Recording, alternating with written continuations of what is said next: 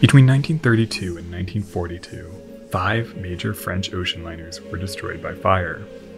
From the all but forgotten Georges Philippar to the beloved Normandie, all of these ships were lavish, modern vessels equipped with the latest safety features of the time. But they were all destroyed. Was it bad luck or carelessness? Design flaws or sabotage? Here are the stories of 5 French ocean liners lost to the decade of fire.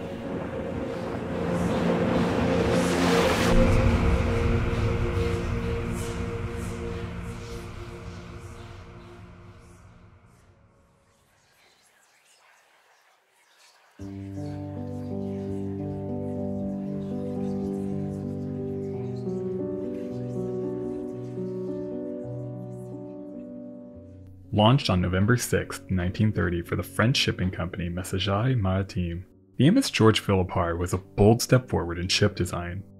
While she couldn't compete with the liners serving the premier transatlantic routes, she was significantly more comfortable, fast, and technologically advanced than most other ships sailing between France and the Far East. Built in Saint-Nazaire, she was designed to carry passengers between Marseille and ports in China, Japan, Shanghai, and what was then British Ceylon, now Sri Lanka. Coming in at 17,359 tons, the new liner implemented several innovative designs. She was powered by 2 10-cylinder marine diesel engines that drove twin screws, which could achieve a service speed of 18.5 knots. She measured 542.7 feet, or 165.4 meters in length, with a 68.2 foot, or 20.8 meter beam. Painted a brilliant white, she sported a modern angular superstructure with unique squat funnels that her crew called flower pots. Electric power was used extensively throughout the ship, powering everything from deck winches to kitchen appliances and heating in passenger spaces. Her first-class interiors were lavishly decorated with extensive varnished wood paneling throughout.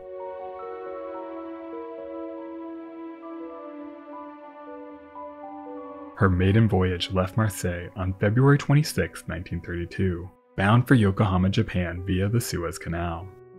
Her debut coincided with a period of simmering political unrest in France. Before her maiden voyage began, French police received a series of threats targeting the new liner. But these threats were disregarded, and the Philippar arrived safely in Yokohama, successfully completing the first leg of the voyage without any major incident. Not long after she began her maiden voyage on May 7, 1932, Paul de Metz, the president of France, was assassinated. 3 days later, on May 10th, the Georges Philippar left Colombo and sailed for the Red Sea, carrying approximately 518 passengers and 347 crew. Not long after midnight, around 145 nautical miles off the Horn of Africa, a first-class passenger awoke to a burning smell in her cabin on D-deck. She soon discovered a small fire burning behind the light switch. The fire spread quickly, igniting the room's heavily varnished wood paneling. The ship's crew was alerted, and soon Captain Vic was summoned. By the time he arrived, the fire had spread throughout the first-class D-deck spaces, trapping most of these passengers in their cabins. Electricity to that part of the ship cut off, and crews desperately tried to beat back the flames, but nothing seemed to work. Many of her portholes were left open that night due to the hot weather, and a steady breeze further fanned the flames. Thick fumes and smoke filled the ship as confusion and panic set in. As efforts to contain the blaze failed, Captain Vic ordered the ship abandoned and an SOS sent out. But by the time he gave the order, the fire had already spread to the ship's wireless cabin. The fire had also already overtaken several lifeboats, rendering them inoperable. Just as the situation seemed hopeless, the lights of 2 ships appeared on the horizon. A Soviet tanker, the Sovietskaya Neft, and a British cargo ship, the Masud, spotted the glowing flames consuming the passenger ship and raced to the scene. The 2 ships put out a distress call, and soon other vessels arrived to aid in the rescue. 420 people were rescued by the Soviet tanker, 149 by the British cargo ship, and another 129 were taken aboard another cargo ship called the Contractor. A Japanese ocean liner, SS Hakana Maru, also aided in the rescue efforts. By 8:35 that morning, Captain Vic was the only person left aboard the burning liner. When he was absolutely sure that every other survivor escaped, he left the burning ship. The fire raged for another 3 days. Finally, on May 19, 1932, the burned-out shell of the Georges Philippar sank in the Gulf of Aden. 54 people lost their lives in the tragedy, mostly passengers in D-deck cabins who were trapped by the rapidly spreading inferno. Had the tragedy struck in more remote waters and not in one of the busiest shipping lanes in the world, the death toll likely would have been significantly higher. An investigation was launched and arson was immediately thought to be the cause of the blaze. Speculation ran wild. One of the victims of the fire was a high-profile political journalist, Albert Landré, who was returning home after reporting on an assignment in China. It was suggested that the blaze was set by those angered by his reporting. But it was soon realized that the cause of the blaze was much more mundane. Even before the Georges Philippar left the shipyards in Saint-Nazaire, it was clear that her direct current electrical system was faulty. Numerous shorts and power surges nearly prompted her builders to delay her delivery, but any delay would have caused costly overages, and it was ultimately decided that these issues could be worked out after she entered service. Before the tragedy, at least 2 small fires had already broken out on the ship, though both were quickly contained. So many heating elements shorted out that new ones had to be ordered when the ship was docked in Yokohama. It was ultimately determined that an improperly installed wire in the first-class cabin's light switch sparked and ignited the wood paneling. The ship's wood panels were coated in a shiny new varnish that proved to be highly flammable. Once the flames took hold, there was absolutely nothing that the crew could do to stop them. Several safety recommendations came out of the Georges Philippar tragedy, including limiting the use of wood paneling on ships. But the Georges Philippar would be far from the last French ocean liner lost to fire.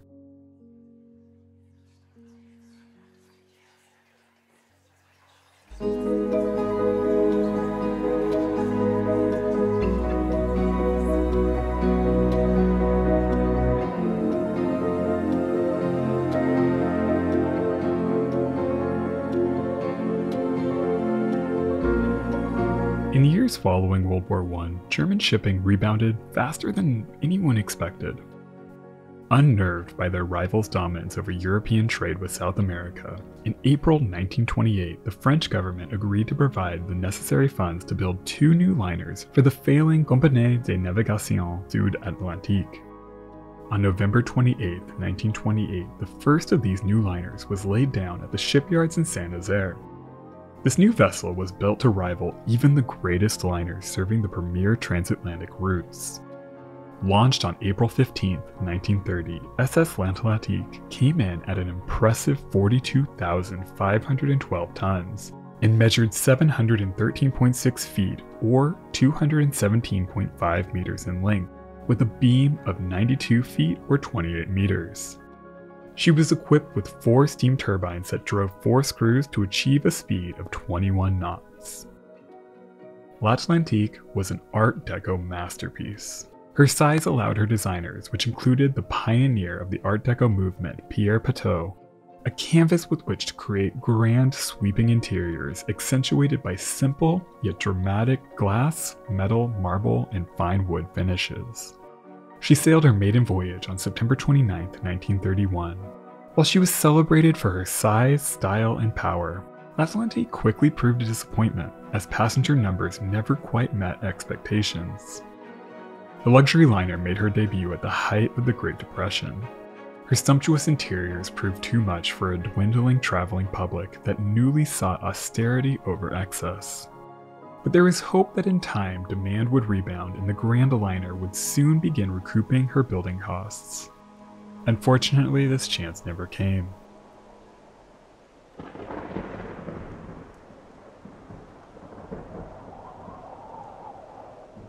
On January 3, 1933, L'Atlantique left for a refit in Le Havre.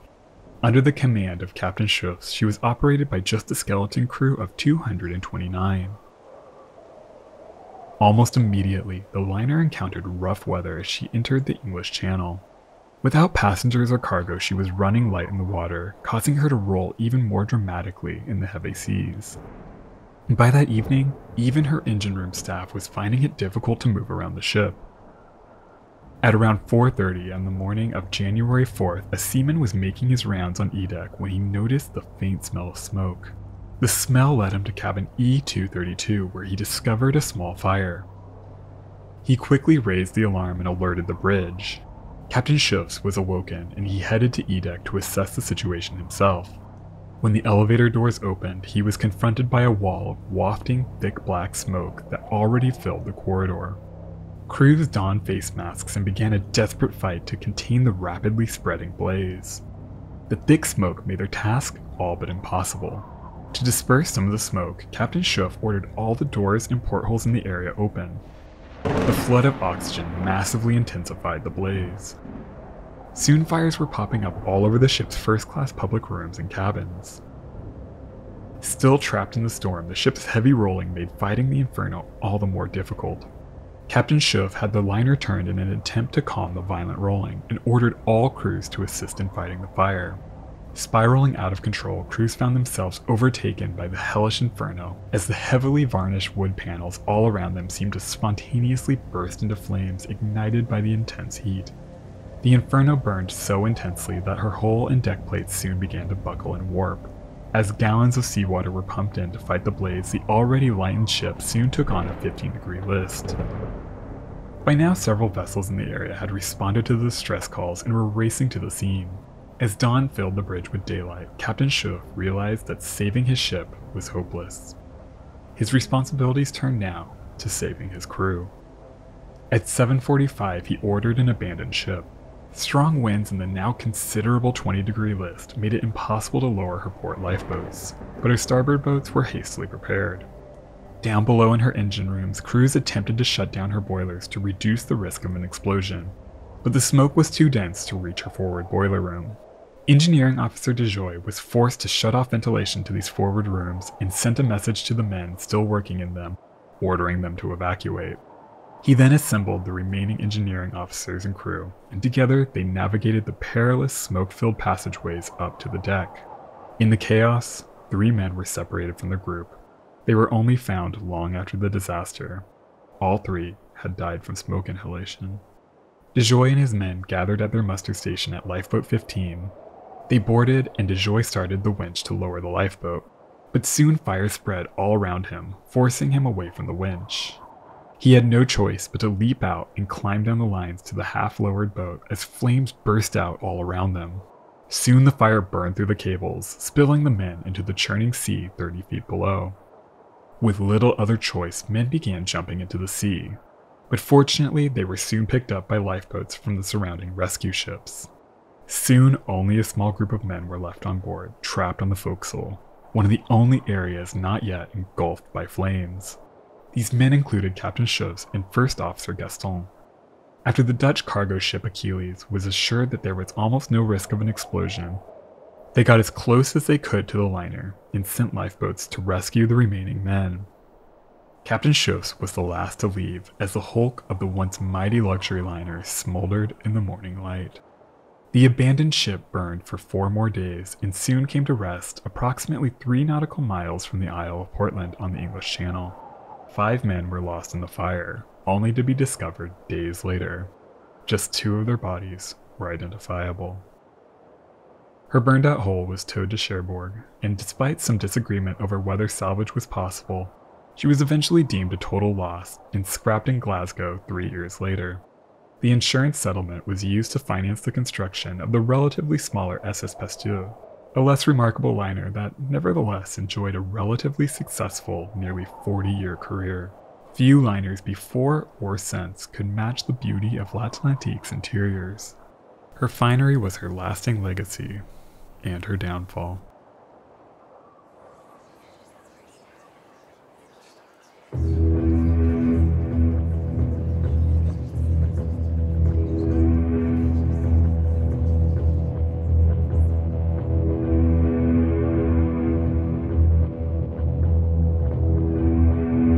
The success of the French line's new Ile-de-France and the company's prosperity by the end of the 1920s prompted a major investment in new vessels to replace aging intermediate liners.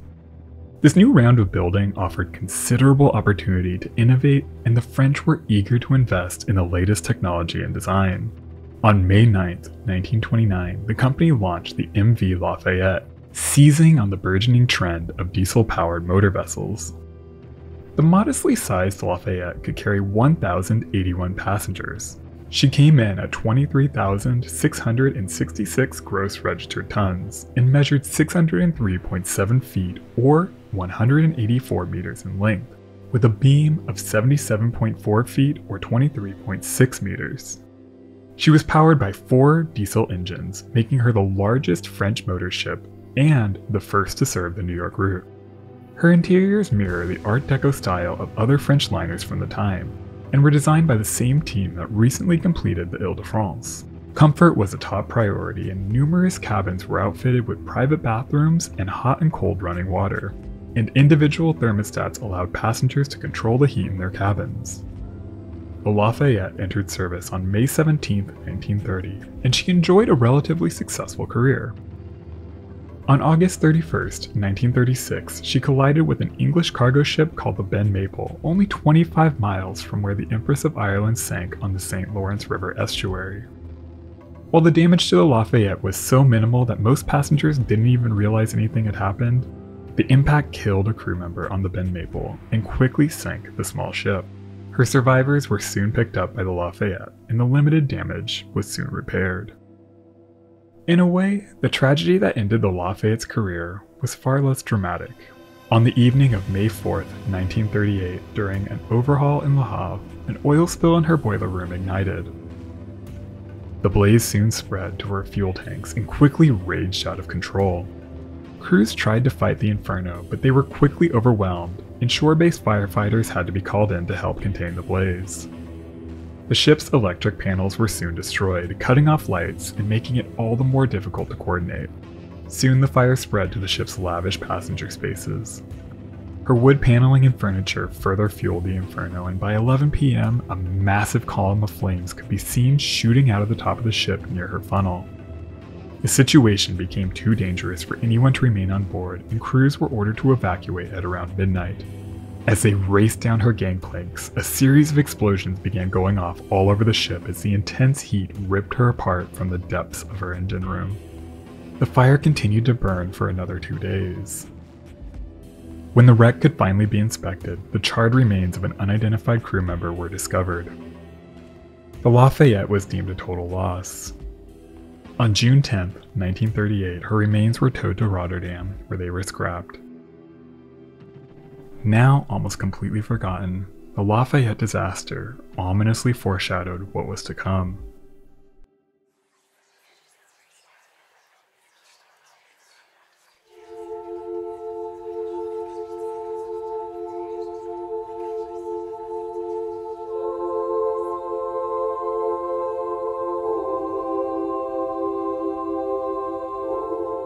After the turn of the century, as German and British shipping companies competed to build ever larger and faster liners, the French made a name for themselves through luxury and comfort.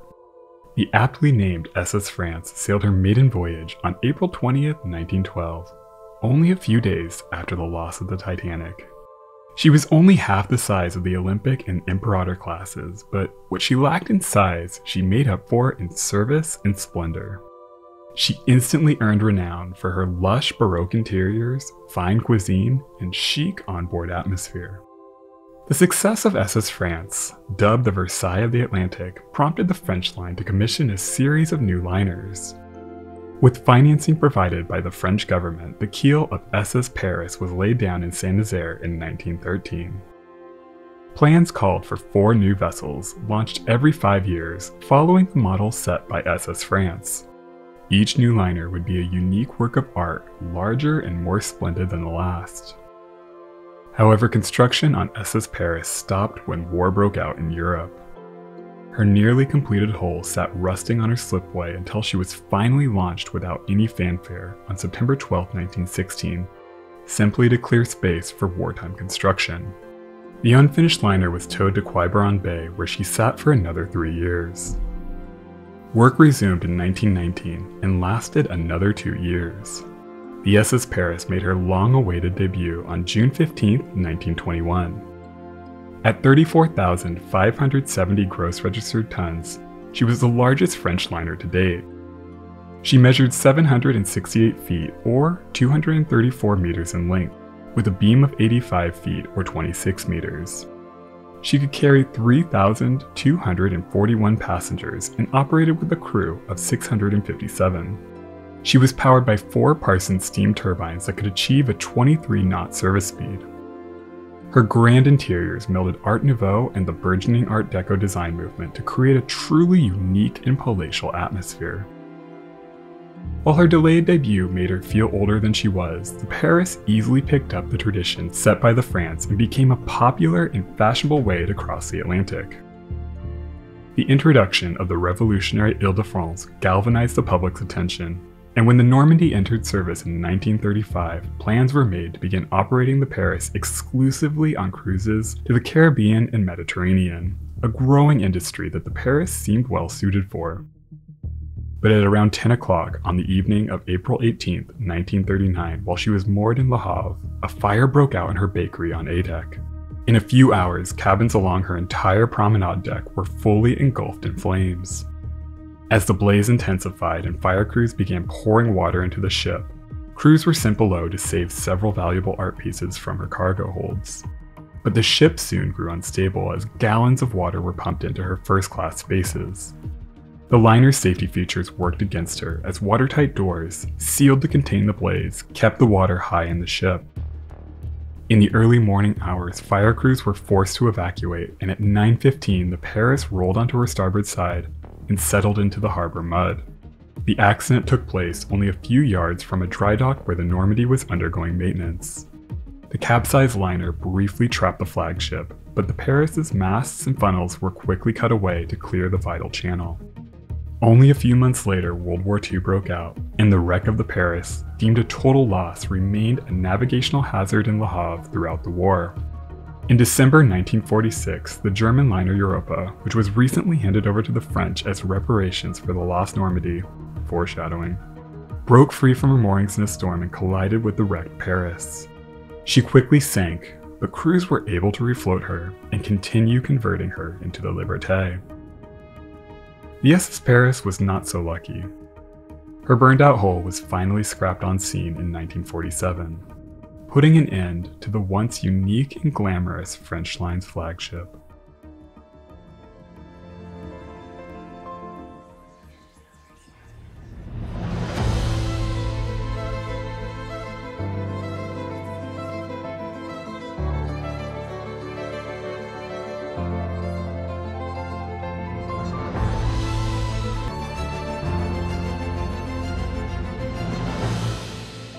The decade of fire culminated with the loss of the greatest liner ever built.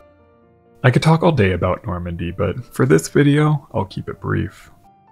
In 1922, a Russian naval architect named Vladimir Yurkovich moved to Paris after fleeing the Bolshevik Revolution 2 years prior. After briefly working for Renault, he finally secured a job as a draftsman at the Pinot shipyard. During this time, he began working on a radical new hull design that would dramatically increase speed and efficiency. While the British passed when he presented the whole idea for their upcoming superliner, the French were much more open to innovation. Yurkovich was commissioned to begin developing his design into France's next great superliner. While the French were always content to leave size and speed to the Germans and British, nationalism was at an all-time high, fueling a new appetite for competition. The new liner wouldn't only be the most luxurious ship to ever sail, she would also be the largest and the fastest. Her hull, designated T6, was laid down in Saint-Nazaire on January 26, 1931. She was launched on October 29, 1932. Over the next 2 years, an army of artists and craftsmen worked together to create a masterpiece. There was no other ship like the Normandie. Sometimes looking more like a fine art gallery than a ship, she featured some of the most luxuriously appointed public spaces ever created. I'll reserve a detailed walkthrough of her interiors for a later video, but suffice to say, her beauty was overwhelming. Normandie sailed her maiden voyage on May 29, 1935 to rave reviews. She easily seized the blue ribbon from Italy's wrecks and made headlines around the world. But her dominance wouldn't last long. With Great Britain's new Queen Mary, Normandie had a fitting rival to challenge her status as the Queen of the Atlantic. In many ways, the Queen Mary was better suited for the times. Her comfort, power, utility, and longevity endeared her to the hearts of the world. Normandie, on the other hand, through freak misfortune, became the stuff of legends.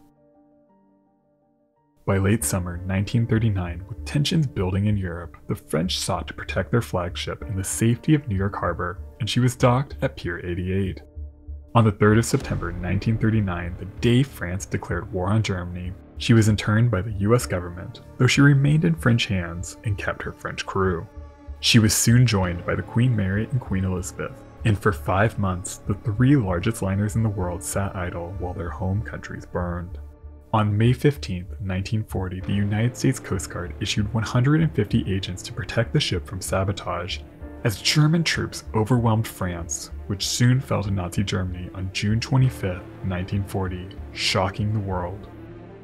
Despite the fall of France, US Coast Guard agents remained in a supervisory role on the Normandie until the United States was attacked at Pearl Harbor and officially drawn into the war. On December 12, 1941, the Normandie was officially seized under the Right of Angry now that France was under Nazi control. Her French crews were relieved and the Coast Guard took over maintenance of the ship. They took up several key duties, including maintaining steam in her boilers, but they unfortunately abandoned maintaining her elaborate fire control systems. She was renamed the USS Lafayette on December 31, 1941. A few plans were considered for the massive liner.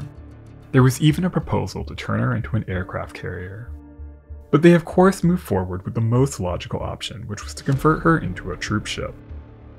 She would be converted at Pier 88. The contract was awarded to the Robbins Dry Dock and Repair Company. A delay for her scheduled first sailing date was requested to give crews more time to plan and execute the complicated conversions, but these requests were ultimately denied. This gave crews less than 2 months to complete the project. It would have been one of the more impressive engineering feats of the war if they had managed to pull it off, but of course, they failed. Crews were completely unfamiliar with the complicated ship, and the unrealistic time frame created a chaotic and dangerous work environment. On the morning of February 9, 1942, the feverish work of removing Normandie's luxurious fittings was well underway in her vast public rooms, which featured mechanical firewalls that could divide the spaces and contain fires in an emergency.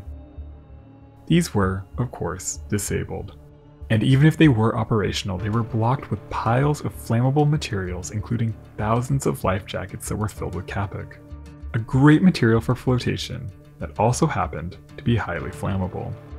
Crews were in the process of removing the 4 giant light fixtures from her lounge.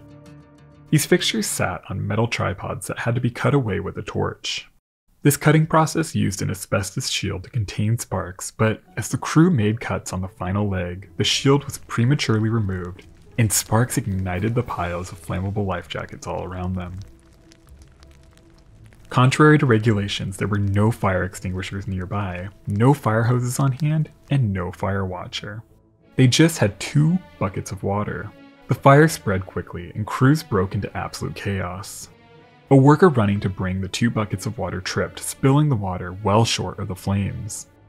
Another worker ran to the promenade to fetch a fire hose, but they only got about a gallon of water from its nozzle before pressure dropped to nothing. Remember that whole disabling the fire control system thing? The New York City Fire Department responded to the call 12 minutes later. The first fireboat on the scene was the James Duane. By the time she arrived, the ship was completely overtaken with smoke, forcing all crews to evacuate. Her furnaces were shut down, leaving the ship without power to light her interiors or power any water pumps.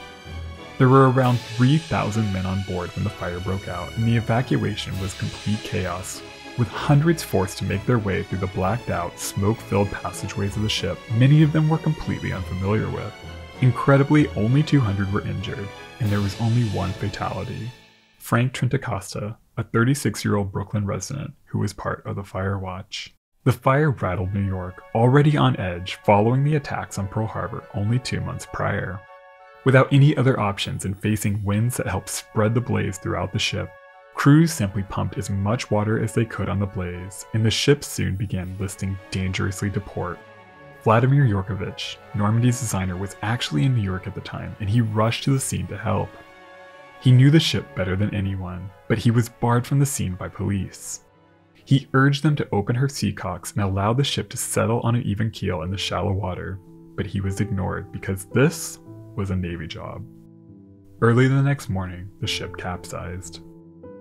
The press was barred from the scene by the Navy, who knew the incompetence of the situation was not a good look. But the morning light revealed the extent of the damage. The former Normandie was a total loss, and the wreck would remain at Pier 88 for nearly 2 years until she was finally righted. Fitting the Normandie, the salvage operation was the largest and most complex at the time, costing an estimated $5 million. Her burned out hull was sold for scrap for just $161,680, an insane bargain for a hull that size, and she was finally cut up in New Jersey between 1946 and 1948. To make up for the loss, the French were awarded the German liner Europa, which spent the war rusting away in Bremerhaven. The ocean liner era truly culminated with Normandie, and no ship will ever rival her greatness. She was powerful, graceful, and beautiful, everything one thinks about when they imagine the bygone splendor of ocean travel. Her time was short, but her impact was immeasurable. Her early downfall made her the stuff of fantasy, a beautiful world of opulence and tranquility, something that real life will never quite live up to.